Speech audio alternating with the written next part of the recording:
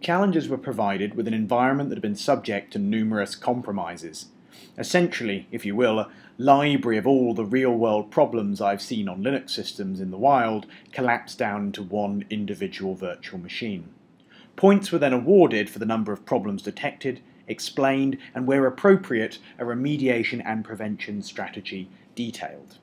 Analysis was permitted both on a live basis and on a static basis, and to score maximum points you needed to use both techniques.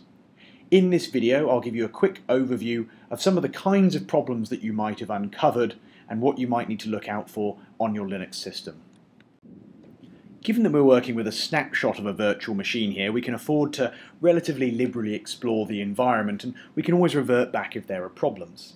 First things, we might want to get familiar with our user account, what permission level we have, what items exist in our directories.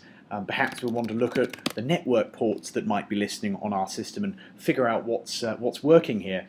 And maybe we'll want to have a look at what processes are running on the system if we suspect something is wrong. Here we note that ps-aux doesn't behave as expected and return a list of results, and PS also seems to give very unusual formatting and some rather erroneous data, considering I just booted up this system. If we go and run PS directly, we get the more expected result, implying there's some kind of redirection going on here. If we look more closely at our environment, we'll note there are a number of interesting aliases here that's redirecting the ps command to a cat of /etc/ps. And also a couple of interesting commands we'll come back to in short order to do with straces for SSH and SU. If we go to etc, we can have a look at ps and see that it is indeed the process listing that we were looking at. And if we look carefully at ps, we can see that it was created by main user, and perhaps some interesting timestamps that could help us in our later forensics environment. So first things first, whilst there are lots of methods to do this, checking out the user environment and looking for signs of misdirection, not necessarily trusting the tools that you're presented with, was a key aspect of this particular test. Continuing this theme of not necessarily trusting the environment and the tools that you'd normally rely on, if we look at our alias command again, we can see we've got a couple of odd straces here. So that any time we run perhaps SSH or SU, this strace command is going to output a debug log for the process to this location. So we can test this ourselves by perhaps trying to su to the root account. Now in this case, we're going to use a password that is incorrect, as I don't have the root password for this system. But if we move into the temp directory, we'll note that following the syntax there is an supwd9783.log, bit of rudimentary logic to make sure the files don't stomp on top of each other, or at least the chances are minimal. If we have a look in our supassword.log, as expected we get a nice verbose log. Now this is capturing everything that's going in and out, so anything we type on the keyboard would be captured. And if we look for the password challenge that we saw in that particular dialog, you can see that there is then the passing of the string that I typed, forensics challenge 98s, which was the password that was used for this particular account. So what the bad guys have done is, using tools that are built into many Linux systems, they've created a make-do keylogger for some specific processes just by redirecting some of our environment variables. So really important to be careful about the utilities that you're using and trusting, because of course this would look perfectly normal and allow you to SU to the root account, leaving this nasty little log file behind for the attackers. You might want to have a look at what's running on the system from a network perspective. And here we can see there's a series of different things listening, including one on port 8080. And it's weird that we can actually list the program name. It's running at my privilege level here, nc.traditional. If we dig into this a little bit more, perhaps using ps, of course remembering that ps has been hijacked by the bad guys, so we're going to use the normal version and list out the processes. We can see that UKCSC is running nc.traditional-e/bin/sh listening on port 8080, and that -e tells netcat to pipe out to a shell prompt so that we can type in our own commands. We can see that netcat is indeed listening and working on this system. So if we connect to localhost on port 8080, then we can actually do an ls and we can start navigating around the system using that backdoor. So clearly we've got someone who's installed a nasty backdoor here using Netcat. Again, continuing that theme of using tools that are often built in and hidden in plain sight. Whilst it's tempting to focus on high-end super clever attacks, often on these Linux systems the bad guys will leave really quite obvious trails. Now we know this UKCSC account has done some nasty things, and that netcat command was running, giving people backdoor access to the system. So if we have a look at what this command has done, what this account has done, we can see a list of everything that's been run. Now this is really easy to fake, but here we can see some odd commands that the bad guys have been running and they haven't bothered to obscure, including this SSH command in my home directory, which is a bit weird because I'm not familiar with a backdoor account or the use of SSH on this system. If we look closely, we can see that I've got a .ssh file hidden from the normal directory listing, and that's weird because that would normally be a directory rather than a file. If we open it up, then we can see it's an RSA private key. So that's pretty strange. If we repeat the syntax from the command that we saw in the history, we'll see that we're able to connect to the local host as the backdoor user without a password. They've left themselves an account they can connect to later. And this account has a higher working privilege than the previous one, from which we can do much more. So often the bad guys will leave really obvious signs in place if you bother to just go and unpick them. Now we've got this backdoor user, there might be other traps in the system to enable us to get to a higher privilege level.